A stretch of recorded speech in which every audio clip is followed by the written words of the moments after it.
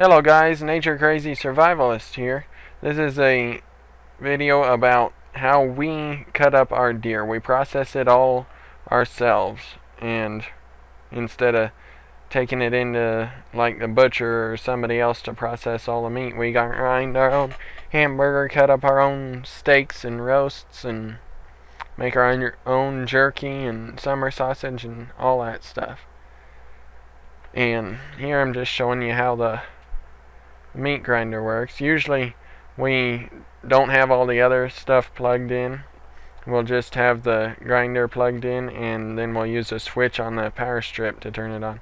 That is one sealer that seals bags, and this is the other sealer. That sealer, the one I'm showing you now, has actually a vacuum sealer before it melts the plastic together and seals it.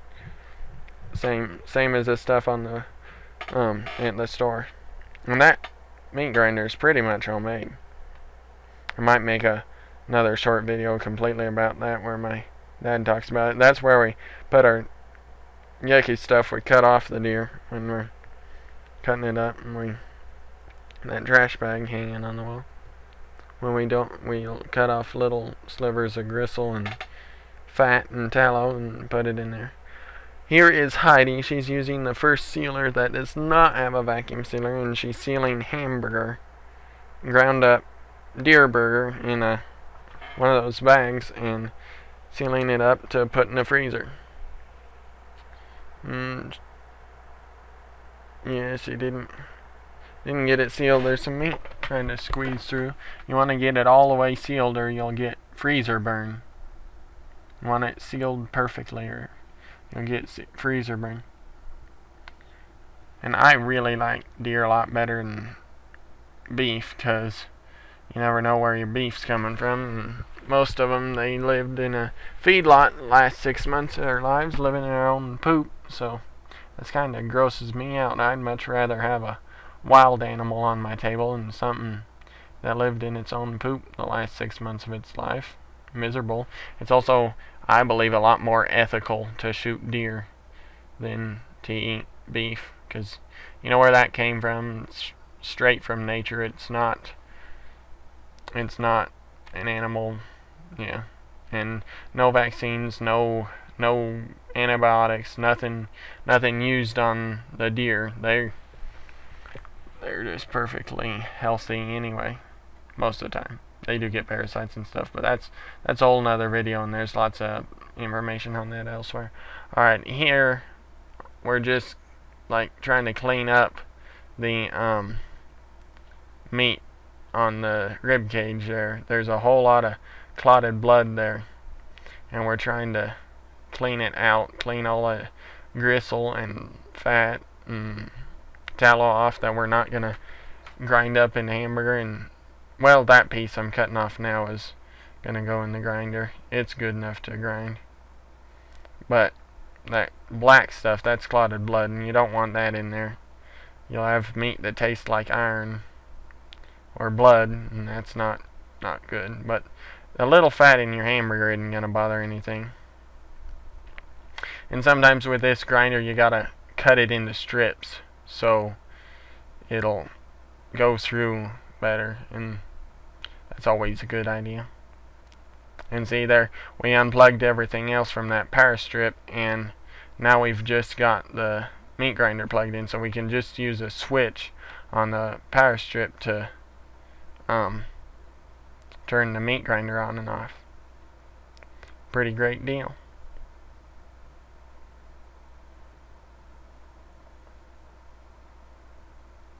I'm trying to get that twisted to where it'll go in there easier. Once you get it in there good, you don't usually have to use the plunger thing to shove it down. It'll just pull all by itself. The bigger long chunks will. Shorter chunks won't. They just stick to the sides. See, I'm gonna have to use a plunger and shove it on down. But yeah, my dad made that pulley. The only part of this meat grinder that's not homemade is the actual grinder itself. That pulley my dad made and fit to size, and the electric motors from something else. I think a fan from the furnace fan. Our old furnace, I think, is where that came from. And that wooden thing it's all mounted on, that's the top from our old dishwasher. So now me and my sisters are the dishwashers. I'm trying to dry all the clotted, or not clotted blood, but the blood and lymphatic fluid off of that. And there's a layer of like a membrane in between the different pieces of meat or muscle groups, and that'll swell up with water and turn into kind of a jelly substance. In fact, I think I read somewhere that stuff is what they make Jello out of. It's the tendon and gristle, and like you've read about horses' hooves and horses being turned into glue. I think that's what they're talking about, is that. I think it's called collagen, but I'm not completely sure. I'd have to look that up. I have a real bad memory. I should know, but I don't. So yeah, before you go tell somebody else that, look it up. And here we are. This is real sped up. I'm going to just show you how I make fajita strips. And you can also use these little strips I'm going to be making here to make beef jerky. But we just cut them up and freeze them and use them for fajita strips. And yeah, I'm gonna throw that in the grinder because it's not good for fajita strips. You don't want any gristle or anything, fat or anything in your fajita strips or your jerky. You'll throw that in the grinder and it'll go in your hamburger. And it doesn't hurt the hamburger at all. But yeah, those strips are perfect for jerky or making fajita meat, fajita strips,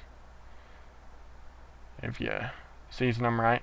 And I might leave a comment and tell me whether you want me to put some of my recipes in videos, or if you just want the bare bones stuff like I'm doing now, just telling you how to do the basics that nobody really knows how to do, because everybody likes their own recipes. I want to know if you want me to show you some of mine.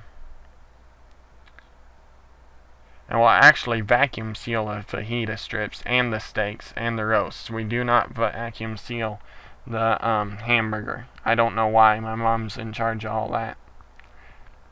I just shoot deer. I don't. And I will help process like I am now, but I won't. I'm not in charge of anything really. I'll give advice, but nobody ever listens to that. And that little thing, if there's any extra liquid, like lymphatic fluid or blood or water in the bag, then that'll be sucked out and it'll be in that groove there. I think you can buy a food saver like this one for like $65 or something.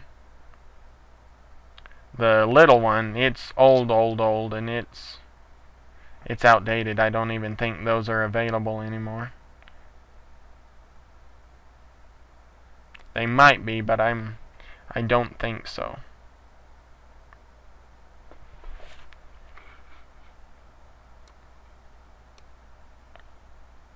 So yeah. And we're about done with this video, and I'll see you guys next time when I make another video. Oh, there's steaks. Those are from the back strap on the deer. Those are steaks. Yep, see ya next time.